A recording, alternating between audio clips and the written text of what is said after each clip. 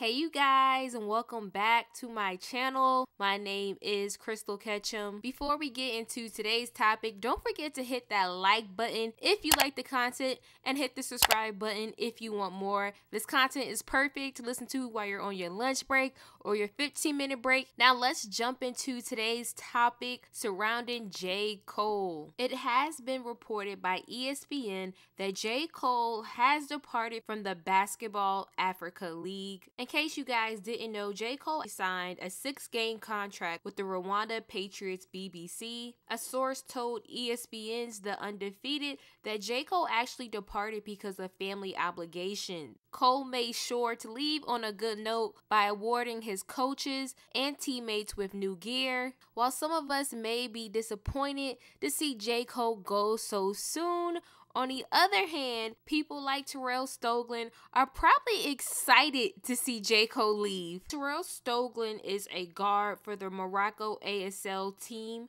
in Africa. In an interview with ESPN, Terrell said that J.Cole's presence in the African League was actually disrespectful to all the guys who worked their entire lives just to make the league.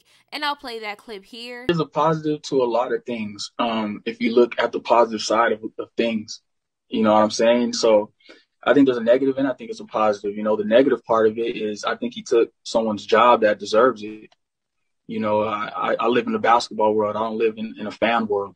You know what I mean? So I know a lot of guys who COVID stopped their career and they're still home working out and training for an opportunity like this. And for a guy who has so much money and has another career to just come here and average like 1 point a game and still get glorified, I feel like it's very disrespectful to the game and it's disrespectful to the ones who sacrificed their whole life for this. Rapper Rick Ross did not like what Terrell Stoglin had to say about J. Cole and said this during an Instagram live video. I saw a young brother had an opinion about J. Cole playing basketball in a basketball league, and I got an opinion too, and in no way is this meant to be disrespectful, but first and foremost, should no black man dreams be censored nor limited, you know what I'm saying?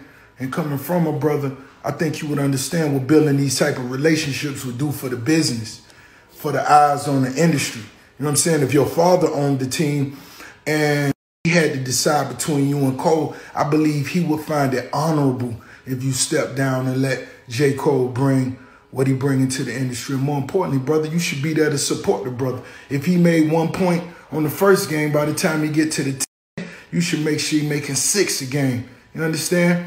And I just feel like that. You know what I'm saying? If Cristiano Ronaldo bought the team, you would be there for the ribbon cutting, brother. So support your brother. You understand? And more importantly, brother, if you ever had a dream of being in the music industry or any of the other industries that we are part of, I wouldn't hold that against you, brother. Just bring something positive to the table. If you had a nephew that wanted to get in the music industry, brother, you could start a record label. And not only that, we'll support you, brother. That's what it's about. That's Ricky Rose, and I'm signing off. As always, I want to hear from you all in the comments. First, what do you think about J. Cole going back and pursuing his first passion, which is basketball? And secondly, what are your thoughts on Terrell Stoglin's comments? Do you think it was jealousy, or was he really being an advocate for the small guys in the industry? Let me know what you think in the comments. As always, thank you guys for watching, and I'll see you guys in my next video. Bye.